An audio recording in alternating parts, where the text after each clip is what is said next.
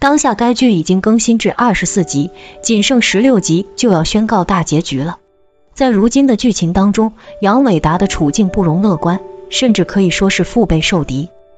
因为想要让他身败名裂的人，除了像郭玉这样被他骚扰过的女孩，还有他的结发妻子田玉茹。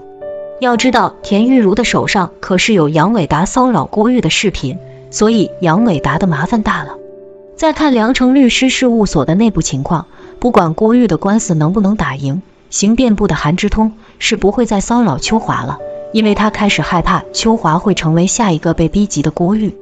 此外，方丽虹身上也有了新的变故，因为种种迹象表明，我们都错怪方丽虹了，害死梅大梁丈夫的人早就出现了，压根就不是方丽虹。方丽虹虽贪权，但是很公正。秋华最近挺难的，因为她那远在农村的父母又在逼迫她嫁给县长的儿子了。其实秋华本可以借助帮魏总打股权官司，拿到一笔不菲的报酬，去堵住自己的嘴。然而因为韩之通从中作梗，秋华不得不放弃到嘴的肥肉。当然，秋华曾跟罗英子一起去举报过韩之通的卑劣做法，但方丽虹担心韩之通联合其余几位合伙人削弱自己的权力，就没有帮秋华和罗英子出头。正也因此，不少观众坚定地认为是方丽虹陷害了梅大梁夫妇，毕竟他如此这般贪权，说不准就是他为了夺权，联合被告和原告双方把梅大梁夫妇给搞了。但是后来他明知郭玉案大概率要败诉，还是在背后默默地支持秋华和罗英子，甚至到最后还同意以良城律所的名义跟杨伟达打这场官司，可见方丽虹也是一个心怀善念，敢于路见不平拔刀相助的正义之士。所以联合外人一起搞垮梁大梁，害死梁大梁丈夫的事情，他是无论如何也做不出的。方丽虹虽爱财，但取之有道。方丽虹爱财吗？答案是肯定的，毕竟生而为人都知晓钱虽然不是万能的，但没有钱是万万不能的。可是方丽虹虽然爱财，但也并非是无论什么钱她都会去赚的。就比如罗英子用200万请方丽虹帮自己打官司，但是方丽虹却一再坚持只收100万。罗英子欠私人贷的消息刚传到方丽虹的耳朵里时，方丽虹的第一反应不是立即将罗英子开除，而是在合伙人例会上提出罗英子的问题，来让大家一起讨论，一起决定。足以见得方丽虹并不像韩之通说的那样独裁，实际上他还是挺愿意听一听其他人的建议。再说回郭玉诉杨伟达性骚扰案，这个案子的报酬是1万块，而且稍不留神就有可能让良城律所跟着一起陷入负面舆论当中。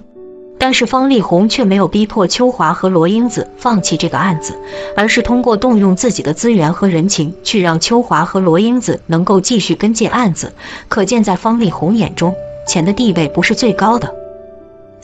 方丽虹虽精明，但不会害人。提起精明2字，大家会想起哪一个角色？我想大部分观众应该都非常乐意把精明2字用在陈硕的身上，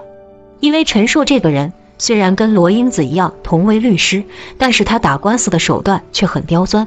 像帮魏总打股权案，他竟能想起逼乔连凤当着法官的面对魏总动手，这实在是没谁了。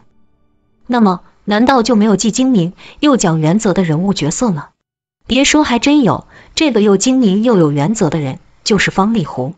梅大梁来良城律所签署股权分割协议时，方丽虹十分热情地迎上去，并且一口一个老师叫着梅大梁，假装跟梅大梁很亲密的样子。方丽虹之所以对梅大梁如此热情，原因不外乎有2个，一是为了营造自己跟梅大梁关系很好的假象，让其余的合伙人不敢动他；二是为了不想让律所的人认为他忘恩负义。虽说方丽虹这样做有些让人反感，但这正也说明了方丽虹很珍惜自己的羽毛，不可能做任何令人诟病的事情。既然方丽虹不可能是陷害梅大梁，致使梅大梁丈夫在法庭上突发心梗死亡的人，那么究竟是谁害惨了梅大梁，并且害死了梅大梁的丈夫呢？其实只要大家认真看第21集，就不难发现，那个害惨了梅大梁夫妇的人，压根就是梅大梁他自己。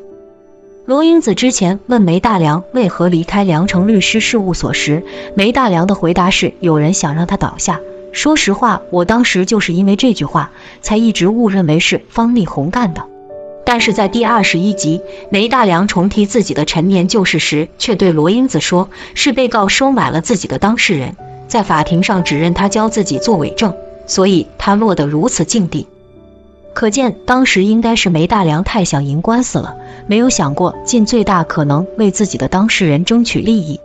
以至于让被告钻了空子，跳过了他，直接去找他的当事人商谈具体的赔偿。